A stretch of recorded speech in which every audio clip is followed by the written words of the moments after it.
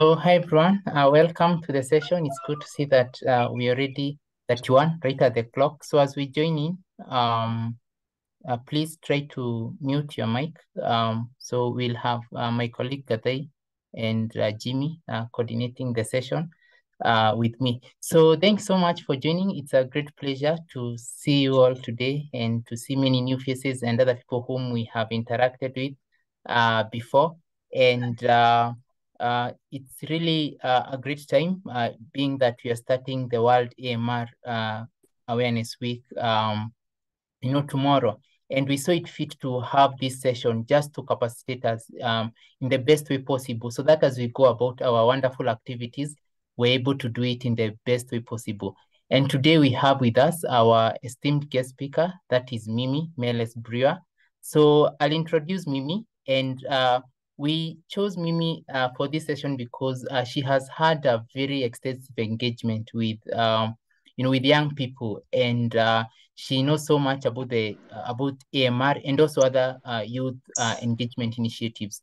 So I'll start by introducing Mimi. Mimi, welcome so much to the session, and just share something brief about her. Then we'll start the session right on time. So a few house rules, please, as we go on, please ensure that you are muted. And also, in case you have any question, as we continue, feel free to type it in the chat box. We will be monitoring the chat and we'll address all your questions after the session. Also, if in case we have good time, we'll also ensure that maybe we give a few people, to speak their questions. And so that's it. Thank you so much and welcome. So over now to introducing our guest. Our guest today is Mimi Melles-Brewer, I've shared before. And Mimi is currently a technical officer in the Awareness, Campaigns and Advocacy Unit of the AMR Division at World Health Organization headquarters, that is in Geneva. And she's a trained public health specialist and medical anthropologist with 15 years of experience, including 10 years at WHO and UNAIDS, and 5 years with Advocates for the Youth. And in all her roles, she has managed various projects in Africa and Asia, Latin America, and the Caribbean. And relevant to this webinar, she earned her PMP Project Management Certification in 2020. So thanks so much, Mimi. Welcome to the session. It's a great pleasure to have you here. And thank you, and over to you.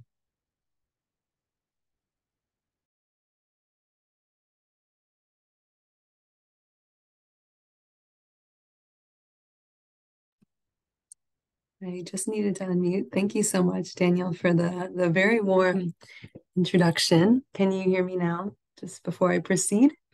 Yes, we can hear you, and we can hear you and we can see you. Yeah. Okay, great. Thank you. Hello, everyone. Thank you so much for taking the time to be here with me today.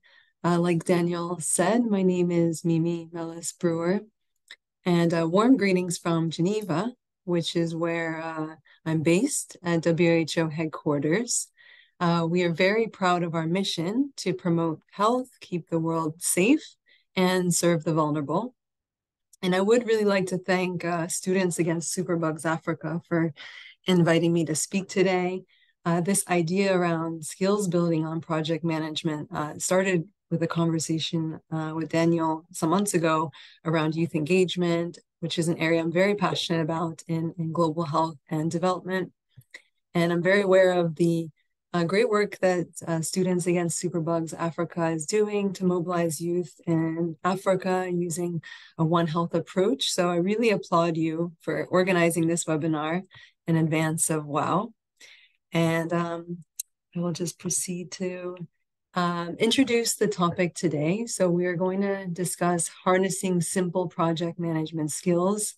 As a former young professional myself, I know how important it is to work efficiently, make the most impact, essentially save as many lives as possible. And of course, showcase your work, best practices, lessons. But this isn't something we just wake up and figure out how to do. It takes time, it takes patience, commitment to acquiring these skills. And actually now I think there's many more available tools than when I started my career about 15 years ago. I think it's really a a great time to review some of these tools with you. Many of you may be familiar with some of them, but I would like to just introduce these, and then hopefully after the webinar, you can then be empowered to do more research, debrief with your team, discuss how these approaches could be incorporated into your work. So I also see this as not just something for WOW, but in your everyday work for the rest of your career. So I hope this will be all very helpful for you. And before we begin, I wanted to start with a quote from Dr. Tedros, WHO DG, who said, "Left unchecked, antimicrobial resistance will roll back a century of medical progress, damage the environment, interrupt food production, cause more people to fall into extreme poverty, and risk global health security." So we know that AMR is really linked to many of the SDGs, not only health. And we have to remember this in every little task or activity we do, no matter how big or small. This is why we are here to help prevent AMR. We know that there are 5 million associated deaths from AMR every year, and this is unacceptable. So our work should be focused on saving lives and saving our future. I know that many of you are working across Africa, so I just wanted to highlight some of the key statistics around AMR in the region. So we have 4.1 million people who are projected to die from AMR by 2050 if we don't act now. We also know that developing countries across Africa could lose up to 5% GPD, which is a huge economic loss. And countries with weaker health systems are suffering the most from this global crisis, and it leads to higher healthcare costs, longer hospital stays, increased deaths. And I think it's really interesting how in Africa, the median age on the continent is actually 19 years old, which I read in the New York Times, and they're calling it also the youth quake, which it can be very powerful because there's a lot of potential investing in young people. And it's even more critical, the work that you're doing to educate young people specifically on AMR. So let me take a little bit of time to explain where we are with the World AMR Awareness Week before we get into the project management component of the presentation, because I think it's really important for us to kind of start on the same footing around what the objectives of WOW are, which is to increase awareness, and understanding of AMR, encourage best practices, to avoid the further emergence and spread of drug-resistant infections. To achieve this, we have 4 specific objectives. One is that we must make AMR a globally recognized issue. We know there's very low awareness of AMR around the world, and so we need to engage all sectors, human, animal, plant, and environmental health, using the One Health approach. We must, raise awareness of the need to protect antimicrobial efficacy through prudent, responsible use. We must increase recognition of the roles that different stakeholders can play in tackling AMR. And we should also encourage behavior change towards prudent use and send out very simple actions that can make a big difference. So you are probably familiar with the quadripartite organizations. It's FAO, UNEP, WHO, and the World Organization of Animal Health, WOA. And we organized 2 rebranding consultations in the past year. You may remember previously the WOW was called World Antimicrobial Awareness Week. However, we realized that we needed more of a focus on the resistance, not just antimicrobials. So we really wanted to embrace the concept of resistance in our messaging. So what does AMR do? How does it impact our health, our lives? The fact that medicines will stop working if we don't act now is a really critical message. And we can also speak to the importance of antimicrobials, but we want to focus on the resistance specifically and make that central to the WOW campaign. So just to elaborate a little more, and you can read this after the webinar, we have a meeting report on the outcomes of these consultations. And it's quite rich, not around just WOW, but how to strengthen AMR awareness raising, more clarity around the World AMR Awareness Week, which is what it's now called. And we also have updated our previous campaign materials to reflect this. We have a new set of campaign materials. Daniel was showing some of the videos, which are part of the package. And you'll see that we're really trying to socialize the acronym AMR, similar to how TB or HIV have been socialized. Many people know what TB or HIV stands for. They know the disease. They may not know what it stands for, actually, like the acronym, but they know what it can do to the body, how to, hopefully they know how to prevent or treat these infections. So this will take some years, of course. We believe that with AMR, it's not something that happens overnight, but it's a good beginning to begin socializing it with the WOW campaign. And we also sent out a survey earlier this year on the theme. So you may have received the survey disseminated in 3 of the UN languages, in English, French, and Spanish. The findings were actually quite similar. That 1, we need to ensure we encourage collaboration across sectors to preserve antimicrobials, and 2, that we need to emphasize the importance of infection prevention at the heart of the AMR response. So if we don't reduce infections, we will need to use antimicrobials more, thus contributing more to AMR. So that has led to the same theme. Actually, I didn't mention that. Preventing antimicrobial resistance together, which you may already be familiar with as you've been planning for the WOW, but I wanted to give you that background and also mention that the joint WOW campaign guide is available as previous years as well. And you'll find key information, ideas to join and participate.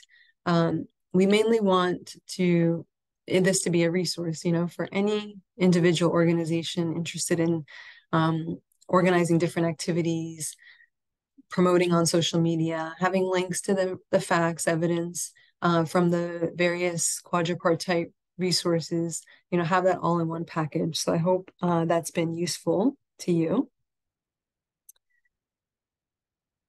And we also have, which I encourage you to check out, the WOW 2023 website on WHO's main website. We have many different events covering various drug-resistant infections, including HIV, malaria, bacterial, fungal infections, as well as the cross-cutting issues like youth, survivors, engaging the media. You can log in and register for all the webinars that you're interested in, but I wanted to spotlight 2 events. One is organized by the Global Leaders Group, and this is a virtual event in dialogue with Prime Minister Motley of Barbados. That's on the 21st of November at 1500 CET, and it's a really great opportunity to engage on youth issues in the AMR response, alongside also WHO DG. And there's another webinar just after that that's called The Voice of Survivors in AMR Awareness and Advocacy. And that will feature perspectives of survivors themselves. And they are part of the WHO AMR Survivors Task Force. So that's also on the 21st of November. But all these details you can find on our website. And let me just having issues with clicking the slide. So thanks for your patience. Now we have the quadripartite Trello board. It's also available where you can retrieve all kinds of different communication products, the social media assets, what is AMR, what are antimicrobials, how can you get involved. We also have the resources per sector. So if you're interested in the animal sector versus the human health sector, everything is there. So I encourage you to check that out and promote it widely. And then I wanted to touch on some of our AMR awareness raising activities in general, because we are working throughout the year, of course, and it's really critical for different stakeholders to understand the basics of AMR. What is AMR? What can everyone do to stop this global threat? And it's important that we send clear messages on the concrete actions that can be taken, whether they're farmers or healthcare providers, parents, children, teachers. Everyone has a role to play. But we did have in 2022 some consultations as the quadripartite to ask partners, where should we put our focus? Who should we prioritize? And we also came up with another report you can check out on our website titled Awareness Raising on Antimicrobial Resistance, Report of Global Consultation Meetings. It highlights the 3 top priority target audiences that we as a quadripartite will jointly focus on, but of course, each sector will have also additional audiences. So 1 is children, students, and youth. 2 is the media, and 3, parliamentarians and policymakers. And we were really pleased to hear so many partners emphasize the importance of children and educating both them and young people. And in response, the quadripartite is in the process of developing toolkits targeted towards partners who want to engage these 3 groups. So we expect to disseminate these 3 toolkits in the next year. We're currently working on developing those. And for the youth toolkit, we held consultations with different networks like Students Against Superbugs. And it was really instrumental in helping us define 11 essential tools that can be useful to engage young people. And, a lot of the issues that we discussed were how to educate young people, how to capture young people's stories, how to manage projects for youth, how to raise resources for youth programming. So a lot of different tools that we look forward to sharing with you in the next year. And then I also wanted to highlight an important initiative because we really believe that young people are absolutely critical to engage in AMR. We believe that young people are agents of change in the wider society. They have the potential to break the generational cycle around misuse and overuse of antimicrobials. Young people are the current and future consumers, healthcare providers, decision makers. And we also believe that young people can be strong influencers in advocacy to mobilize support from governments and policymakers. So we have set up 2 institutions. One is a quadripartite working group on youth engagement for AMR. And the working group is meant to guide our efforts to engage young people in the AMR response. This group was formed through a rigorous process. We had over 400 applications received, and now we have 14 members representing different countries, different networks from the human sector, animal sector, plant, and environmental sectors. We held an inaugural meeting on the 5th and 6th of October in Geneva, and it was really instrumental in developing a joint work plan with key activities that we set out to do in the next year. So stay tuned for those updates on this initiative because a lot of their work will be engaging with you in different formats. And actually, they'll be hosting a WOW webinar on Friday, 24th of November at 9 a.m. CET, titled Why Do Young Youth Voices Matter When Fighting AMR? So that should be on our website soon. And we encourage you to participate, learn more about their work. And the meeting report for that inaugural meeting will be out soon as well.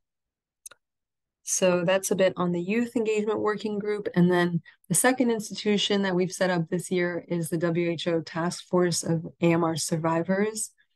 This was based on the need that AMR has a framing issue. There are a lot of jargons, technical explanations, and it makes it, a bit difficult for the public to understand the basic concepts. And what is often missing is the human stories due to several reasons, particularly for AMR, I think, especially the classification, because there are so many different infections that emerge as drug resistant, and we can't simplify it into a single virus such as HIV or TB. So the task force is meant to overcome this challenge and frame AMR as an issue which is complex, affects people directly. It affects their families, their communities. And through a call for applications, we have now 12 members with really diverse, compelling stories.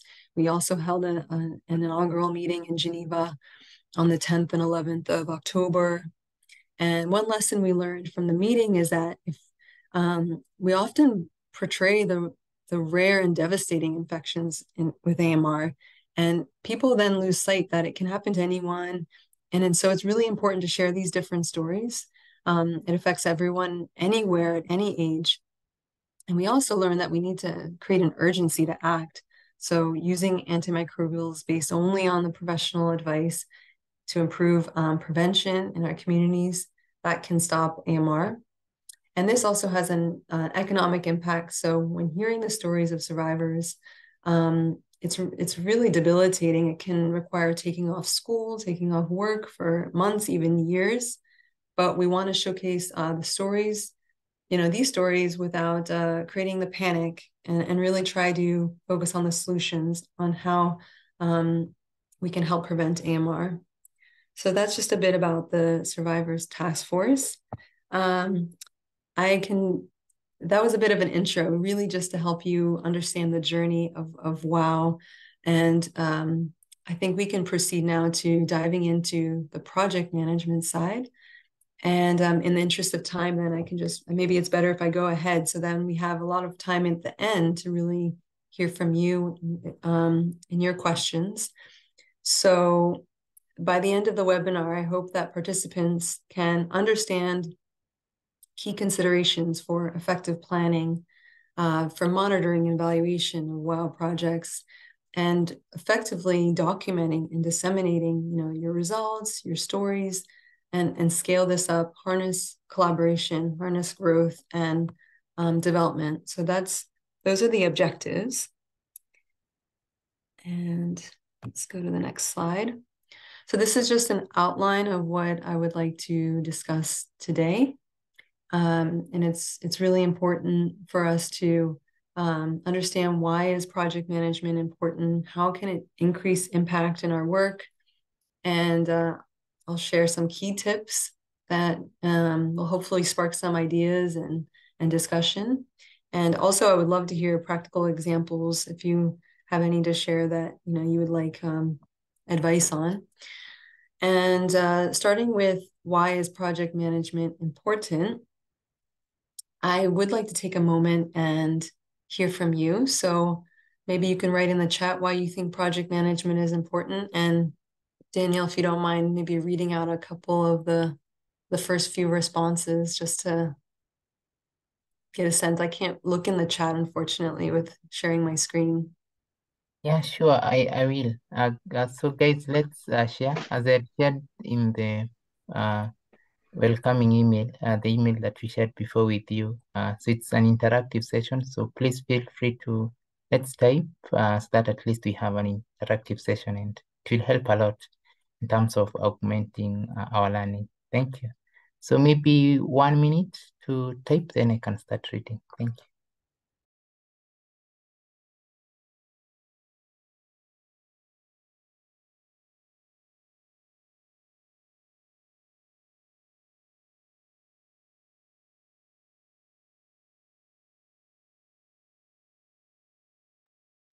Okay, so let's continue typing, guys. I can see great responses are coming in, so I can just start reading.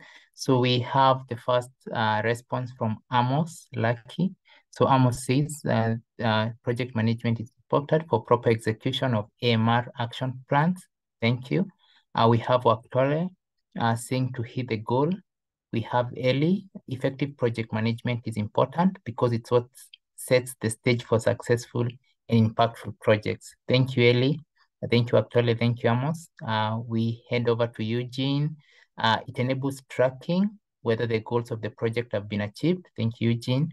Again, Waktole, to control the budget. Melanie says it helps to ensure that projects are completed on time and within budget, and they meet the needs and expectations of stakeholders. Ngoni says it helps to ensure that projects are done on time, within budget, and good quality. Thank you, Ngoni, and thank you, Melanie. Thank you. I can see so many responses coming in. Thank you so much. We have Wilbrod saying that it helps to achieve set goals. Thank you, Wilbrod. Mercy says it helps to ensure that we have value for money. Ellie, to keep everyone accountable. Abel, for proper AMR planning. Frank, allocation of resources achieved desired outcomes. Yuhai for accountability and progress. Al Hassan with project management skills. They are better equipped to boldly organize AMR awareness campaigns. Melanie, it also minimizes risk, maximizes resources, ensures that everyone involved in the project is working towards the same goals. So let me just take 2, 3 more, then I think we can hear from Mimi. Then we have Wilbrod. It helps in effective monitoring and evaluation process. Weissman, it enables objectivities and strategy in approaching the fight against the AMR. And Esther, for proper implementation. So thank you so much, everyone who has shared. I can see so many others coming in. I do appreciate. Thank you so much. We do appreciate. And we'll continue sharing your responses as we go on. Over to you, Mimi. Yeah, thank you so much. I'm very impressed by the wide range of responses, but also very accurate. I think many people hit on the points that I'm just summarizing here. So, you need to have a plan, but you need to have a process for dealing with issues as they emerge. And as a project manager, you want to make sure your team can set out on what it aims to do to make sure your team is successful. And there's also a quote that I really like that really has stuck with me. And it's expect the best, plan for the worst, and prepare to be surprised, by Denise Waitley. So I think by setting up the adequate mechanisms for project management, you will get the work done.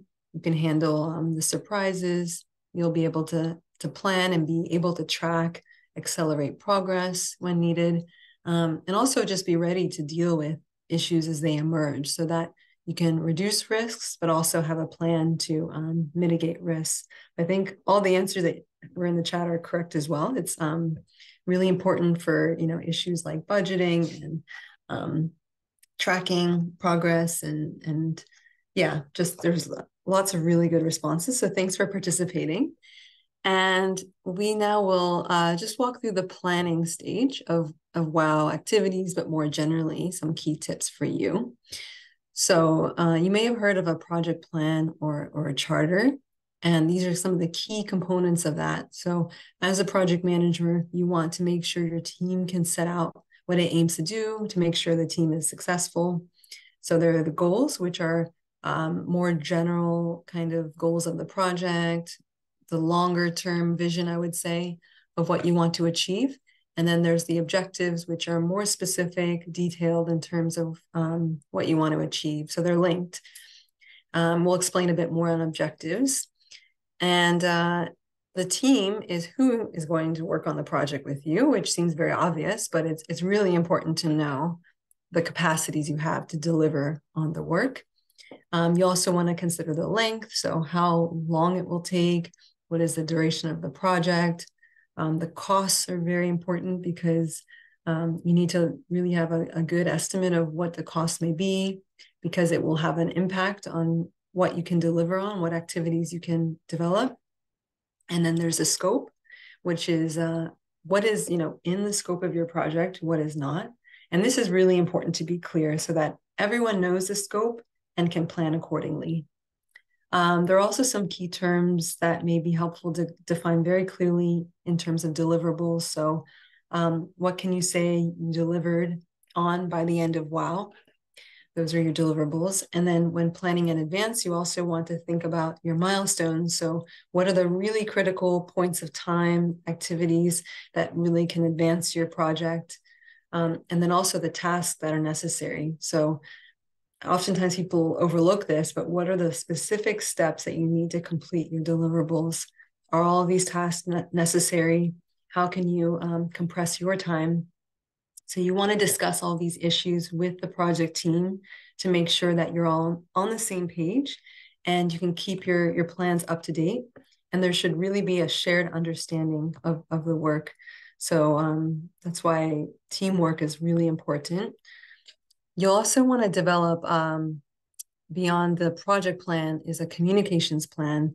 So there are key steps to develop the communications plan. First, you want to review existing strategies and materials because often you don't have to create things from scratch. You know, you can develop them based on what your organization already has, other partners, and adapt. You can also, it's also very important to set your SMART objectives, which we'll discuss in a couple slides. Third, it's important to identify your target audiences. Who are you speaking to? The content of your messages could be very different if you are targeting the Minister of Health in your country versus a group of children in a school. And then fourth is establish your communication methods. So what channels will you reach them? Is it an in-person event or a virtual? Where will it be? Is this the best method to engage them? And five is similar in terms of, but it's around frequency. So how frequent will you communicate with them? What timelines? Is this just for WOW, or do you anticipate some follow-up or regular communication? 6 is assigning roles to team members because it's very important for each person to know what they're doing. We'll discuss a tool and how to map this out shortly. And 7, document your plan and share it with stakeholders. So this is really important to make sure that not only your team understands how the communication will be rolled out for WOW, but also the other stakeholders you wish to engage. You can also consult them before you implement the plan to make sure everyone's aligned. So I wanted to talk about SMART objectives. I think some colleagues may have already learned this, but hopefully this is a refresher for you because it's really important before going into WOW to have some SMART objectives. SMART stands, I love this acronym because it's very easy to remember. It stands for specific, measurable, achievable, relevant, or realistic, you can say, and time-bound. So you want your plan to be as specific as possible. So there's really little room for misinterpretation. You want your goal to be measurable. So how do you know if you achieved your goal? Your goal should be achievable. Goals that are too easy to meet, may not motivate your team or lead to growth, but goals that are unrealistic can kind of demoralize your team and even strain resources. So it's really important to find the right balance. Relevant is very important to align with your organization's mission, vision, and align this with the work that you're doing over the course of the year. So does this align with other projects you're working on? And I think the best idea is really support the organization's broader goals. So relevant is very important. And then time-bound, this may be quite easy if it's focused solely on WOW, but generally you want to have a deadline for this when you complete your work so you know when to start measuring your impact. So hopefully you can remember this acronym. I do have 2 examples here of a SMART objective because examples are always very helpful. So by end of the WOW campaign or end of November 2023, 20 media professionals will be trained in my country to adequately report on AMR with evidence and human stories. That's just one example. The second example could also be like by the end of the WOW campaign, 2,000 young people will be reached through AMR workshops in schools, and they'll have a basic understanding of AMR and how to take action. So you'll see here, we talk about who will be reached, what change will be received, what time period, and where, so what location. So I hope that was a good introduction. Please feel free to Google and research some of these tools a bit more. I wanted to also introduce SOCO, which is another acronym that you may have been familiar with in the past. If not, it's called the Single Overarching Communication Objective. And this is a tool used to create specific messages for your audience. So the first step is to state your key objective, the key point you want to communicate. The second step is thinking about what are the 3 most important facts you need an individual or a group to understand. The third step is who is the main audience or the population segment that you would like this message to reach? And then who is your secondary audience, which is the group that influences your primary or main audience. And then the fourth step is what is the one message or action someone needs to understand? And this is your communication objective. So, for example, one of my SOCO objectives, which I actually developed in a WHO communications training a few weeks ago, is that the change I want to see is that countries should take action to ensure AMR prevention for children and adolescents is taught in primary and secondary schools so that they are empowered to reduce the spread of AMR infections. So essentially, that's just to give you an example, but essentially your SOCO is the change you want to see as a result of your communication. And then you can develop your key messages. For example, prevention is key. We can preserve life-saving treatment through vaccination, through accurate diagnostics, responsible use of antibiotics. These kind of messages that you can tailor for your different, for your target audience. So yeah, hopefully you can also look up the SOCO. It can be very helpful once you've developed your communications plan, so you know who your target audiences are, and then it's a great framework to develop your communication objective, and then some key messages. And then here is just some of our materials that I'm trying to introduce now around the WOW. So you'll see this is part of the package that we've been promoting for this year's campaign. So I also wanted to introduce the Rossi matrix because it's quite helpful to understand when you're working in a team who should be doing what task. So with a Rossi chart, it's also known as a responsibility kind of assignment matrix. And it's used in project management to define team roles across 4 categories: responsible, accountable, consulted, and informed. And it helps clarify who does the work, who makes the decisions, who needs to stay in the loop for each task, milestone, or decision. And it really enables you to visualize the roles and responsibilities in a more granular level than kind of simple assignments. And that way the team and the stakeholders know what's expected of them. It helps prevent confusion and enable success in your projects. So just to introduce the different letters, the responsible party is the person who completes the task. So they're the one that is responsible for the assignment. Accountable is the person who delegates work and is the last one to review the task or a deliverable. And so the responsible person may serve or report to the accountable one. And it's important to have at least one person that's held accountable. Consulted is when every deliverable, it can be strengthened by review, consultation from more than one team member. You can have as many people as you want consulted. And that helps enhance the impact of your project. And it's great to have people who, are experts in the domain and get them involved so they're, can be consulted at on specific tasks.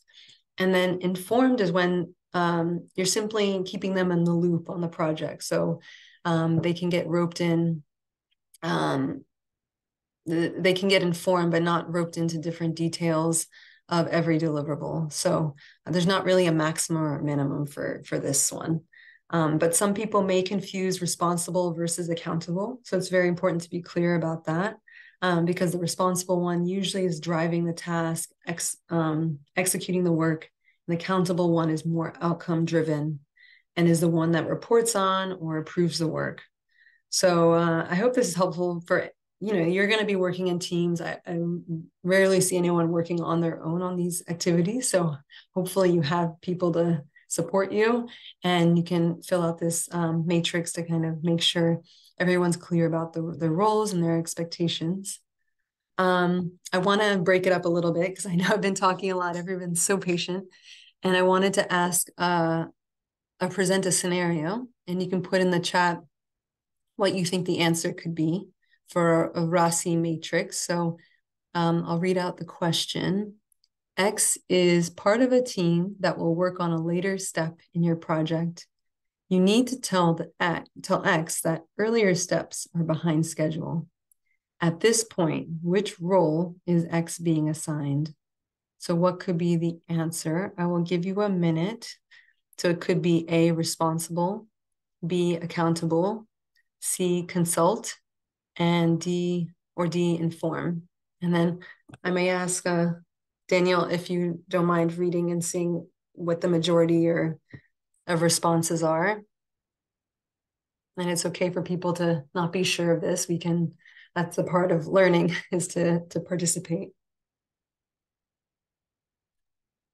Thank you. Thanks so much, Mimi. So yeah, I can see most people are typing in A. Wow, it's a blanket. No other, with any other response? Okay. Yeah, so everyone has typed in A. Okay, more responses coming. Thank you, guys. Thank you. Thanks so much.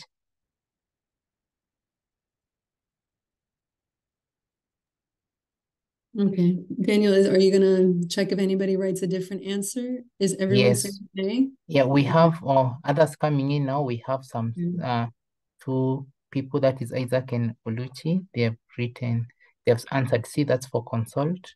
We have a B from Fosca, thank you. We have B, so only D. Okay, thank you. So wow, thank you so much, everyone. Almost close to 30 responses, almost heading to 40. Thank you so much. And so majority responded with A. Then we had the second, I think it's B, then C, then a few Ds. Thank you. Over to you. Thank you so much, Daniel. I appreciate it. Actually, it's interesting. The correct answer is D, inform. So for those who said inform, you're correct. It's a bit of a trick question, I have to say. It's not easy you have to read it a couple of times to understand. But the reason why it's informed is because for the specific task, the project manager is basically informing X so that that things are behind schedule. So for this specific task, they're being informed because they're going to actually be involved later on. So you'll see in the beginning, it says X is part of a team that will work on a later step in your project. So that means that for this task, they're being informed, and then they'll be involved at a later stage. So I know it's a challenging one. I hope everyone understands that, but thank you so much for participating. It's really interesting to see how people responded, and you can read more about the RASI matrix as well, and get templates on how to use it. Those are free online. So I wanted to also introduce another tool, which is more at an organizational level, but very helpful for your network if you don't have a project organization chart. So this is really helpful to create buy-in for securing resources, you'll see, for reaching out to donors. But it also brings clarity around who does what on the team, and it sets expectations for the effort involved from individuals. So these are quite easy to produce, and you'll see lots of templates online. But I think it's very helpful to read about the project organization chart, because it's a visual diagram that shows who is in the team, the role that each person plays. You may have heard of even the terms organogram or hierarchy chart or team structure chart. Those are all the same. So it shows the structure of the organization, and then how the power positions are at play. So who's reporting to who, or the different relationships between team members. So this is definitely something you can consider making for your project more generally. And you can look more into that after the webinar. So I also wanted to highlight the SWOT analysis because it's actually something I was working on the other day. It's very, very useful tool when you're trying to figure out, also even in the early stages, when you want to see if this is a project you want to pursue. You can look at a SWOT analysis, which you can probably guess it stands for strengths, weaknesses, opportunities, and threats. And it's a technique for understanding internal and external factors that can have an impact on the viability of your project. So that you'll guess that the strengths and weaknesses are more on the internal side. So what goes on within the project, the activity, but then on the external side, what are the opportunities? What are the threats? And the strengths and weaknesses could be related to internal issues within the organization. It could be a project issues. And then opportunities and threats are more external events, political opportunities, maybe a stakeholder opposes or supports what you're doing. So that could be an opportunity or threat. And I tend to use it in groups, of course. That's something really important so that you're brainstorming together on these different issues that you want to address. And also it's quite, there's quite a lot of templates on that if you need more information. It's also kind of linked to a risk register, which is another tool that I use quite a lot for risk management to really identify those potential setbacks within a project. So this really allows you to identify your risks, analyze your risks, solve the risks before they become problems.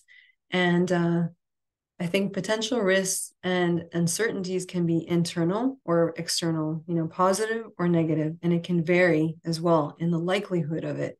How likely is this going to happen, or the impact it could have? Is it a very high, very severe, or not so severe? So you want to map out all of these different risks and uncertainties, which could also be stakeholder expectations of the activity. So maybe you're doing a project or campaign and you're introducing a new topic and you're not sure whether the stakeholders will buy in or engage. It could be the budget or resource constraints, and that narrows your scope. It could be technical issues, and it could be external problems or legal regulatory changes. It could be political issues or even environmental or natural disasters that could actually impact your project. So this is just a template so you can see how you could color code it and really pay attention to the ones marked in red, for example, because they're either very likely to happen or very severe. So those are the ones you want to probably pay the most attention to, because it can really inhibit you from achieving the results you want to achieve. So that's the risk register. And then this is quite a popular tool, but I felt like it's important to raise is the Gantt chart, because it's very helpful for project planning. So it helps you really track your project's deadline. And you will see we actually created a Gantt chart for planning the WOW campaign at the global level. And you'll see there's the tasks and phases of a project. And then there's the bars where it will start. So you'll see in the beginning in green, and then when it could end. And we also have, we can add milestones so that you can see, okay, this is when we're kicking off the WOW. This is a key event or activity that needs to happen to plan successfully for WOW. So there's lots of templates for a lot of different Gantt chart templates. And I think the online ones are quite useful because you can update your plans. You can, everybody can have the same version at all times. And so that's the Gantt chart. And actually more generally, I think online tools are really helpful because it allows, different stakeholders to come together on a specific platform. There are platforms where you can really create tasks together and everybody has access to it and assign work and, send reminders that people need to meet deadlines. And I think this really has an impact in faster turnaround, improving the quality of your work, making sure that people are complying to any guidelines that are important for the project to be successful. And also, it leads to generally more improved efficiency and management. And there's some examples of different tools at the bottom. And also this one is a Go Visually tool. WHO does not necessarily endorse any specific tools, but we would encourage you to Google and see. There's Trello, there's Asana. A lot of them offer basic accounts for free, but then you may have to pay more for additional features. So I just encourage you to look into that, because of course cost can have an implication on whether or not you use the tool. But I find those very helpful especially when you're working in a virtual space. Maybe your team is not all in the same place. So have a look at those online kind of tools, and it makes it much easier to communicate with your team. So I also wanted to touch on teamwork, because it is really important to work effectively as a team. And I have 8 points here that are very valuable. I'll walk through quickly to make sure there's time for a discussion. So it's really important to have clear and consistent communication across the team. And this links to number 2, around really making sure you establish a clear and regular system to guide, to monitor implementation. For specific tasks and activities, it might be a good idea to form subgroups that can report back to a larger network. This can allow people to focus on their expertise or skills, whether it's the communication side or the advocacy side or the technical side. So having those subgroups can maybe make things more efficient. And then we have 4, establishing a clear decision-making process. So that enables each member of the partnership to provide input. And it's really important before a meeting to outline, what are the key decisions that your team needs to make, and how will you build consensus? So it can be through voting or simply discussing and reaching agreement to see if anyone opposes. And it doesn't have to be complicated, but it should be, tabled as an important decision to move forward in reaching consensus. 5, rotating responsibilities as much as possible. So that really allows the weight not to fall on one person, but it can help, shift responsibilities. Maybe one person's busy for a month, and then another person can take over. So having rotating responsibilities for chairing meetings or taking minutes. And then there's 6, when conflicts arise, really it's important to address those directly and openly. You may want to have a mediator, because this can affect us emotionally, and everyone's a human being. We are impacted by the way we work with each other. So it's very important to address these issues and move forward with solutions. 7, build an internal communication platform. If you could consider the intranet, if you have one, or Google Drive, so that there is a shared space for communicating or storing your information. WhatsApp groups, I know, very popular in the youth space. And then 8 is identifying and using opportunities for training, learning, sharing, and motivating each other. I think this is a perfect example of a webinar that is doing that, trying to really help everyone develop their skills so that they're really motivated to engage in the WOW and other activities. So those are the 8 kind of some key points I wanted to highlight in terms of teamwork. I'm mindful of time, and I do want to cover just a couple more things, and then we can get into some discussion. So I wanted to touch on monitoring and evaluating. So we'll just highlight a couple of things on this, because it is really important, and it even starts in the planning phase, but I felt like it deserved its own separate set of slides on monitoring, because the monitoring is a systematic and routine collection of information from projects and programs, and it serves 4 purposes. So learning from experiences, trying to improve practices. You also want to look at the internal and external accountability of the resources and results. You want to take informed decisions on the future of the initiative, and you want to promote and empower beneficiaries of the initiative. So that's on the monitoring side while the project is being implemented, keeping in mind these 4 main purposes. And then the evaluation side is looking at assessing systematically and objectively as possible, the completion of a project or program. And evaluations can appraise data and information that make strategic decisions about the project in the future. So it's likely for a while that this is likely part of your bigger project, which you may evaluate. So I think I wanted to highlight the difference because that can be often confused when we say M&E, monitoring evaluation. So step 1, tracking progress. How will you know if your efforts are successful? So there are some key tools and vocabulary I wanted to just familiarize you with. So you'll hear the M&E framework looks at what will be measured.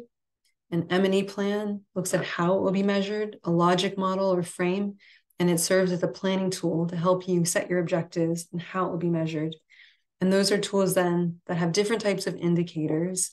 In the interest of time, I highlighted the process indicators because for a while, you'll be measuring your activities and your outputs, like the number of people who signed the petition you developed, or the number of people who attended the advocacy training, or who read an article or a video that you've published.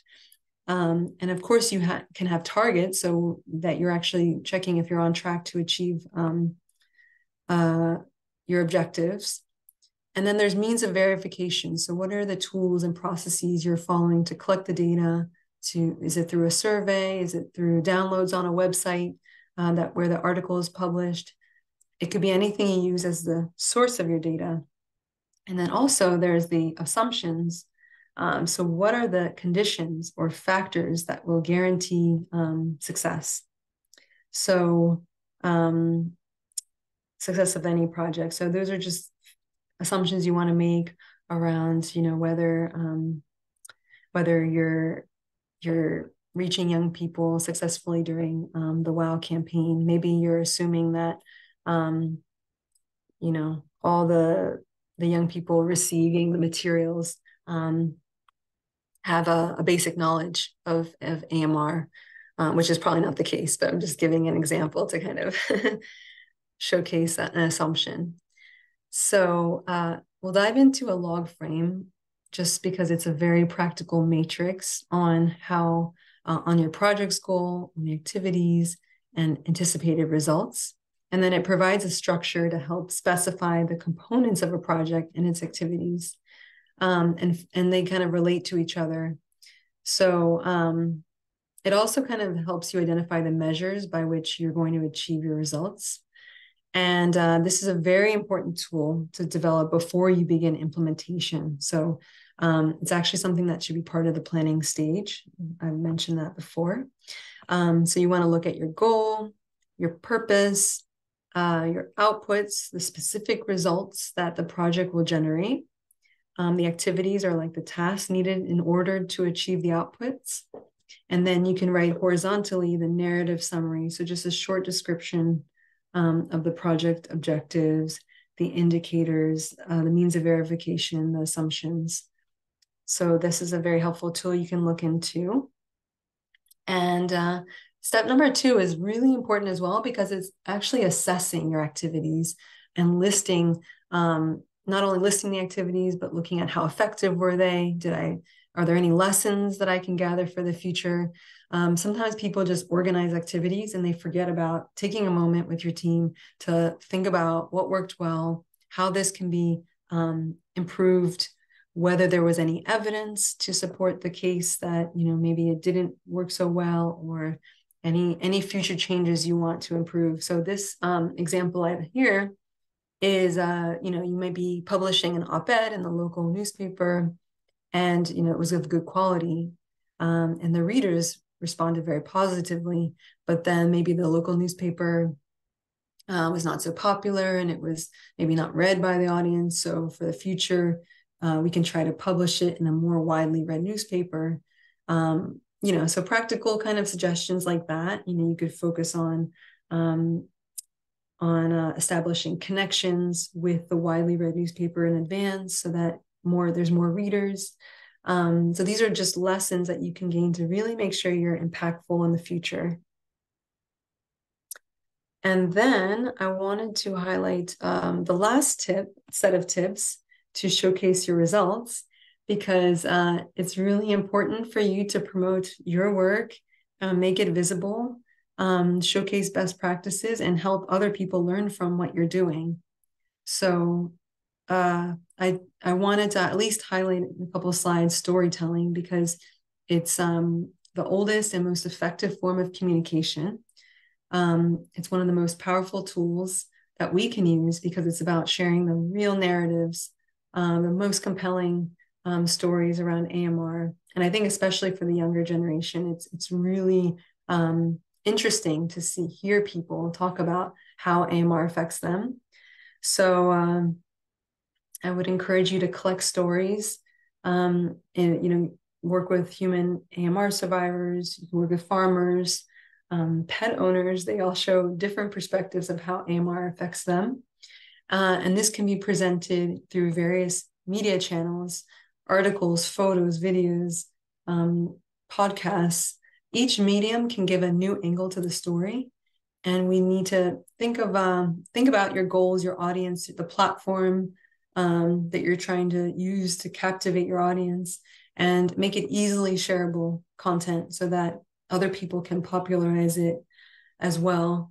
And I also wanted to emphasize the importance of working with AMR champions, whether they're policymakers, youth influencers, survivors. They can add a new perspective to the discussions you're organizing for a while. And I wanted to remind everyone to keep it simple, concise, easy to understand. And you may understand it, but you have to think about your audience as well. So would they know what you're talking about? Would they understand it the same way? So think about it from that perspective.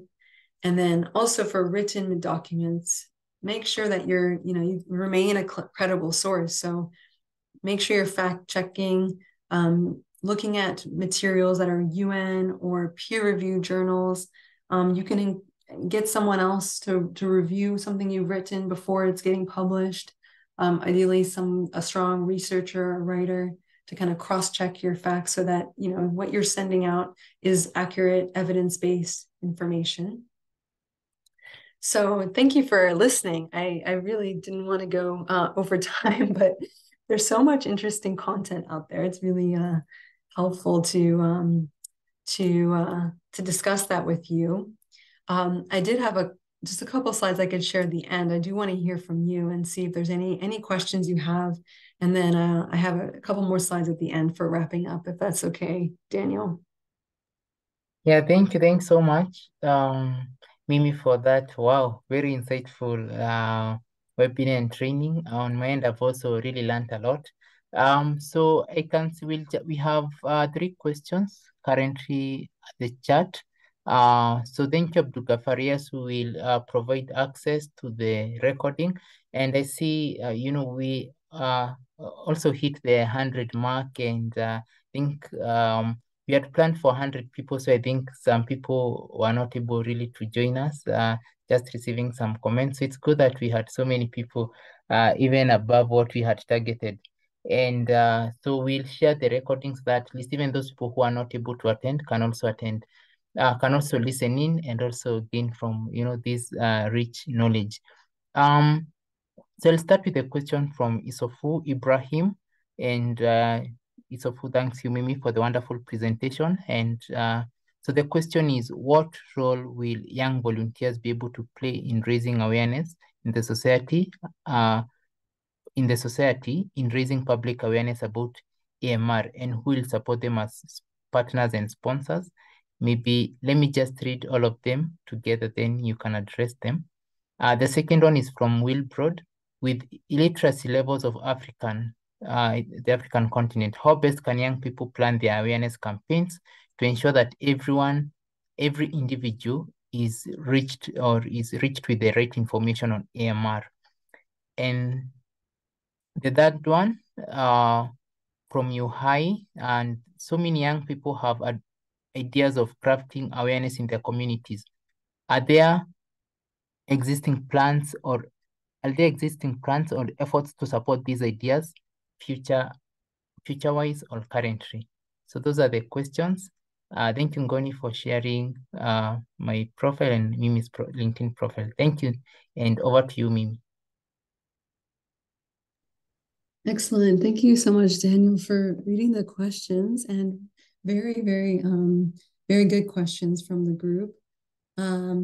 I think I'll start with the one on illiteracy because it's an easy one to address. I think I had a similar experience working in Malawi some years ago on a project with young people, and the illiteracy among young people in Malawi is quite high. And so one of the ways we were engaging them was through music, through art, because those are ways that, anybody can access, through singing, and also it's more interesting, it's more compelling, it's catchy.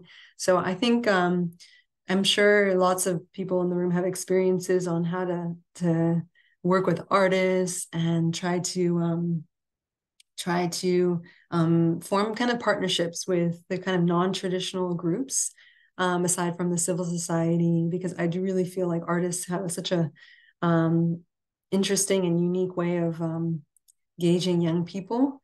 And it's also way more popular. And I remember in Malawi, they were going around the country and doing a tour and visiting schools and singing songs. And a lot of people were catching on to these messages. So I would really encourage these kind of approaches to make sure we reach the most marginalized youth, because it's not, we don't want to put them further in a vulnerable state by not engaging them just because of lack of access to education or being particularly in the rural areas. So these are all factors that affect, young people's ability to learn and engage in these discussions.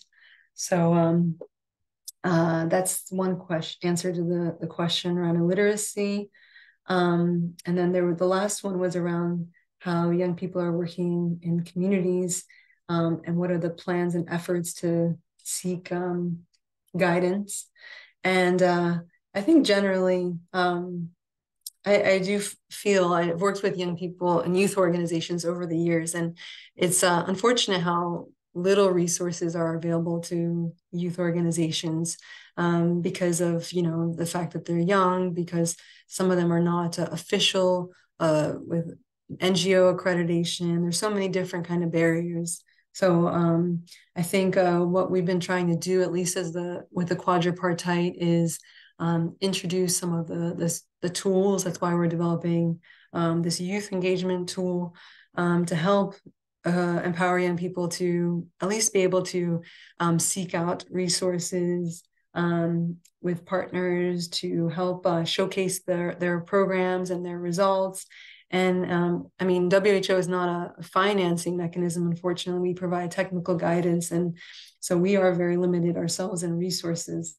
But I think these tools and trainings can be, and hopefully connecting you with other civil society groups working in this. But I think also I would encourage you to try to work with, and maybe you're already doing this, but working with partners in other areas in global health, because I've come from working in HIV, where there's a lot more funding available, also in young youth health development more generally. I think positioning the work you're doing, not just in the AMR as a siloed issue, but cross-cutting. AMR is related to infection prevention and education, and positioning yourself that way, because the broader you make your scope in terms of how you present your work, the more easily it'll be to access funding and implement the programs, because I can understand completely that resources are really needed to be able to reach young people. But I encourage you to also partner with any civil society organizations that want to engage with young people, because they may have at least some seed funding to help work with you. So those are just some ideas around that. I hope I answered that question. And it also related to another question around sponsors. So yeah, I think broadening your scope can really help engage new funders, new donors. And I've noted the first question from Isofo about young people engaging in public awareness raising. So maybe it might be just helpful if I share just the next couple of slides, because it actually addresses those questions, if that's okay, Daniel. And then I'll come back for another round of final questions, if that's okay. So thank you. Thank you so much, Mimi. There's also an overwhelming demand for you to share the presentation. So many people are requesting. yeah, So I think we'll discuss that. Yeah. So we'll share the recording too, guys. So let's yeah, let's do that. So I'll maybe go through the last few slides and then check with you if there's any additional, because I think it would be helpful to answer the first question around awareness raising, if that's okay, and what we expect young people can do. So shall I proceed? Yes, Mimi. Sorry, my network cut me short a bit. Can you hear me? Yes, I can hear you. Okay, thank you. Yeah, you can proceed, please. Thank you. Excellent, thank you. So I will definitely share the presentation as well. And I wanted to highlight something very important here around the tracks, which is called the Tracking AMR Countries Self-Assessment Survey. We do this on an annual basis, and countries report on different indicators every year. And there's a question on awareness of AMR among school children and youth. And I'm personally very passionate about this issue around schools being such a critical entry point for children to learn about AMR, to be able to ask questions in a safe environment and interact with their peers and their teachers. And it's a really excellent space to learn about AMR. But unfortunately, in the survey, and these results just came out about a week ago, it's clear that out of 166 countries that participated, 81% said there was no education on AMR, and therefore 19% said yes, they receive education. So we know this is a major gap, and WHO is beginning some work with UNESCO and UNICEF to raise awareness around the visibility of AMR with policymakers in the education sector. So we're doing some advocacy around that.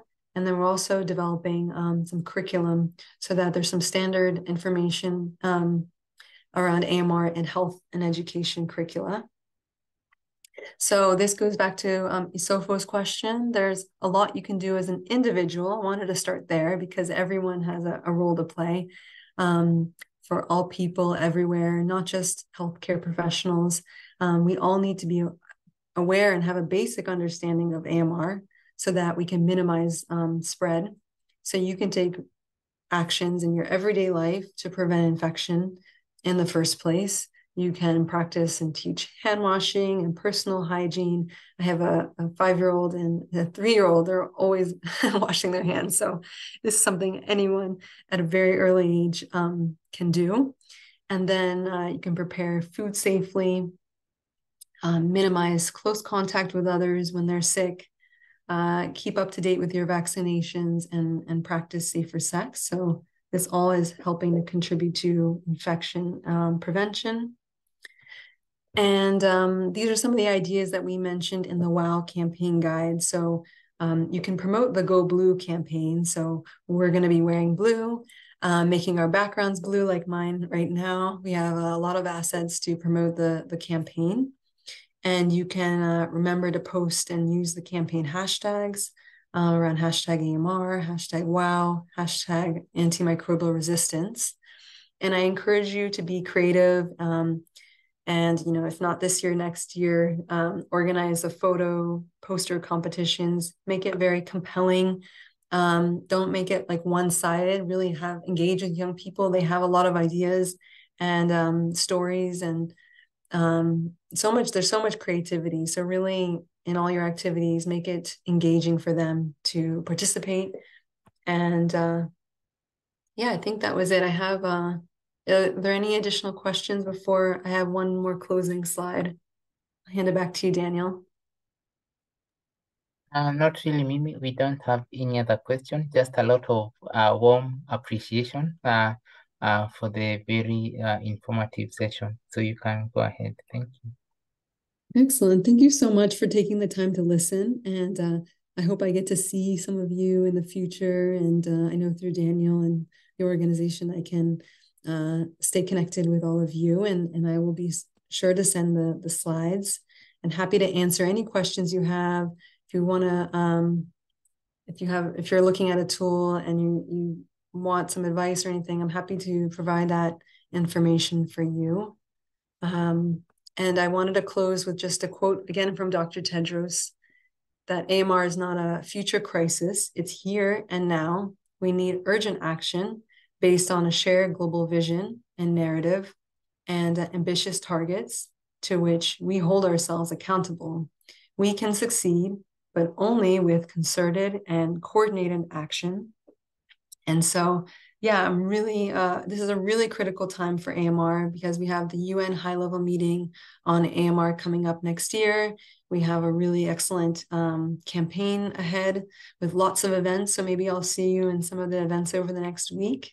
And I would just like to thank Students Against Superbugs Africa for having me here today.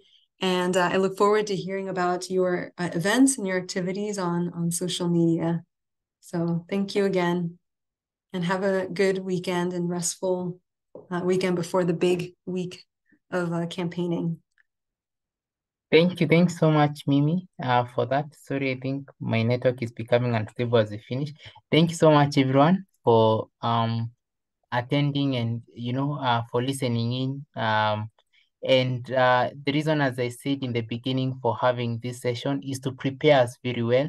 I know most of us have some good, amazing activities that you're planning. And if in case you don't have an activity that you're planning, this has been a good challenge. It's a good call to actually do something. And as we say, really, you don't have to do so much, even if you don't have the time, for example, in your maybe class in or where you're training or where you're working, it's simple things such as just reading and getting to know more about AMR and sharing this with people, sharing with families actually goes way impactful. And also, let's keep ourselves updated so that at least we have good knowledge. Let's attend the webinars. Let's participate in small activities, for example, going blue and other initiatives. And as you've said, so we hope that this information, we won't keep it to ourselves. Let's try as much as possible and cascade it to other people whom we work with, people we interact with, and we'll share the recording and via email and also publicly, and also we'll share with you the participants the presentation. So thanks so much, everyone. And now I want to thank Mimi. Thanks so much, Mimi, for making it today and getting to educate us so much. I've also learned so much on my end, and I'm sure many of us have learned a lot too. And it's something that, as Mimi said, we have really been thinking a lot around capacitating, young people, so that at least even as we go about our activities, we are very well, equipped, and we are very well capacitated to actually do it. For some of us who started a bit earlier when, AMR wasn't really in the spotlight, it was hard finding our way. So we had to stumble here and there.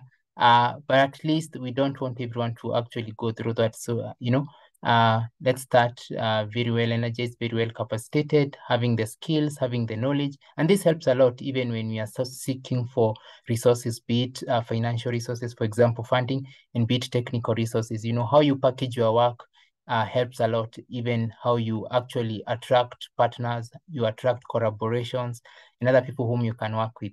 So thank you so much, everyone. And I wish us a wonderful evening and a wonderful World AMR Awareness Week ahead. I hope you are well energized and very ready. So I'll share my email in the chat. As I can see, some people are requesting. Thank you. So over to you, Mimi. Maybe you have any last thoughts as we wind up. And also, thanks so much to my fellow moderators, Gatai and Jimmy. Thanks so much for operating things behind the scenes. Thank you so much. And over to you, Mimi, for any final remarks. Thanks so much, Daniel. And now that I've stopped sharing my screen, I can see all the lovely comments from the group. And it's very impressive to have about 100 young people. It just shows how impactful your network is. And yeah, I look forward to continuing this conversation with you. And just that I wish everyone the best of luck. And I hope you have fun in your WOW activities. And, you know, you reach out to not just young people in your network, but the vulnerable young people, as was mentioned before, young people who are in rural areas, young people who can't read. We really want to make sure every young person can be reached with information around AMR. And again, I would like to emphasize being simple, being concise. I know with AMR can be challenging, but we can come up with fun ways to promote our messages. And I really encourage you to use the package of materials that we have in all of the 6 UN languages. And all of this can be found on our WHO WOW campaign page.